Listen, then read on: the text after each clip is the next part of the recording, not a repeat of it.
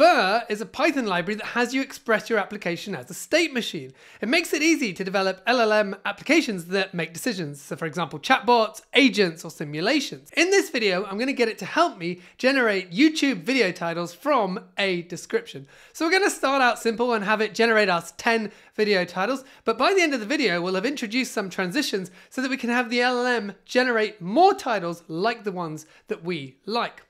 So let's create app.py. We're going to bring in some imports and then we're going to initialize the rich console and OpenAI. We're going to be using instructor so that we can create structured outputs from what the LLM gives us. We're then going to create ourselves a function. So it's going to have an action, so we can say what state do you want to read? So in this case, nothing. And then we're going to write some state to burst. It's going to be post and description. Now, anything that you put in the write, you need to make sure that you write that state in your function. Otherwise, it's going to throw an exception. We're now going to create our function. So it's going to be generate titles. We'll pass in the state, then the description. So that's going to come from the user. And then we're going to have our LLM client and we'll return some state. Then we're going to initialize our prompt from the description. And then we'll call the LLM, passing in the model. And then the response model is going to be video. So it's going to take the response and convert it to video. Now, video is a pedantic model that has just one field, which is titles, which is a list of strings. And you can see it's ideas for video titles. It needs to be a minimum of 10 and a maximum of 10. So i.e. 10. If we come back, you can see we then need to pass in our messages. So this is just kind of normal LLM flow. So tell it the system message.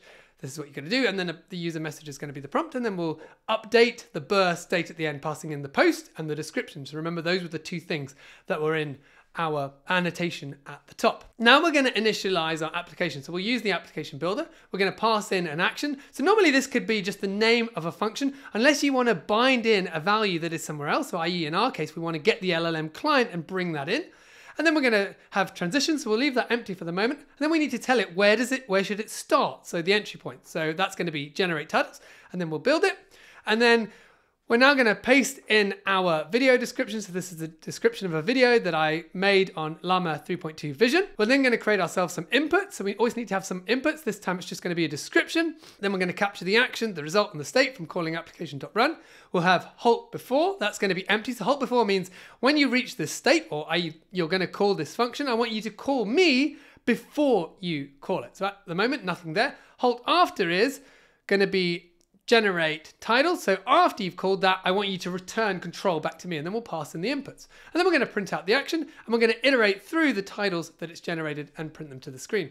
Let's come over to another tab, and we're going to run our application using UV. And you can see it comes back. It tells us the state or the action is generate titles, and it's given us a bunch of titles that might be interesting.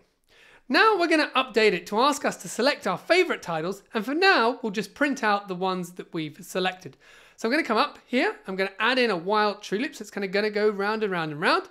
We'll just tab that other code across, and then we're going to delete the bit from action downwards. We'll put that up to the top of the screen so we can see everything. And we're going to write in some new actions that we're going to create in just a minute. So we're going to have one called select favorites, and it's going to say, which ones do you like? And it's then going to print out the ones that have been generated. And then we're going to ask us, so we'll have an input to ask us which numbers do we like. Once we've got that input, we're going to convert it into a list splitting on the comma. So we're expecting the user, i.e. me, to write in which ones do you like. So e.g. 5, 7, 8, and then it will create a list out of those.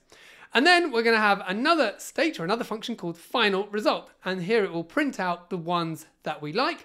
And if we get to this state, we are now done. There's nothing else to do, and we're going to break out. Let's now come up and we're going to add in a halt before condition. So that's going to be select favorites. So just to remember, halt before means when it's going to go into this function or into this state, give us back control before you do anything. So before you call select favorites, ask me, because I'm going to then tell you what my favorites are, and then you can call the select favorites function. And then halt after is going to be now final result. Let's come up to the top and let's write ourselves our select favorites function. So that's going to take in the favorites. We're going to convert it from string index values to integers. And then we're going to go and look up in the post titles. We're going to go and pull out the indexes so that we actually get the values instead of the numbers. And then we're going to update our state. So we're going to have the favorites. So that's just going to be a list of values. And then we're going to have a favorites draft. That's going to be appended. So we're going to have a list of lists inside that favorites draft. And then let's write our other function. So final result. So this is going to be the one that then gives us back the result. First thing it's going to do, flatten out those lists, and then we'll write it into the variable or the state variable final result.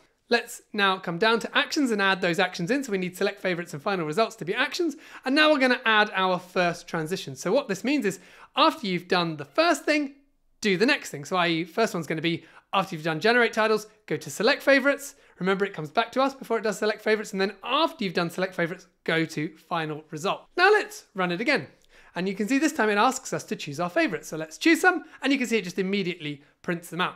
So now we want to add in a loop to make this more interesting. So after we've chosen our favorites, we want it to go back to the LLM and try and generate some more like the ones that we said are our favorites. So we want to go from select favorites back to generate titles if we provide some favorites. If not, it can still go to final result and finish. So we're going to go and add in a new transition. So this one's going to be from select favorites to generate titles if the length of favorites is greater than 0. So it's going to go and look at the favorites state and check, did we provide some favorites? Okay, cool. Let's go and generate some more. And if we didn't, then we're done. We can exit. And then the other thing we're going to do is we're going to add in a new transition from process description to generate titles. And the reason that we need to do this is we need to add in a new state to capture the initial description and make sure it's in the state available all the time because we're not going to be passing it in to generate titles anymore. And we're going to just go down and tweak our entry point to become process description. Let's add in process description as an action. And now it's time to write that function. It's not going to do anything too complicated. It's going to write the description that we received from the user, i.e. the video description, and just write it into state. Next, let's update generate titles. We're not going to write the description anymore, so let's delete that from write. We're going to be reading from description and favorites. Description won't be a parameter anymore either, so let's get rid of that. Prompt now comes from state description, and we're going to tell it that if there are favorites, we want to use a different prompt where we tell the LLM, hey, I liked these ones that you came up with. Can we come up with some more like that? And then let's not write out the description into state anymore. And then finally, we'll come down to the bottom and we need to initialize the favorites to be an empty array. Otherwise, we'll get an exception the first time that generate titles gets called, because at that point, there are no favorites. Now let's run it again. You can see it asks for some favorites, so we'll pick some. It then asks us for some more favorites, and we'll pick some again.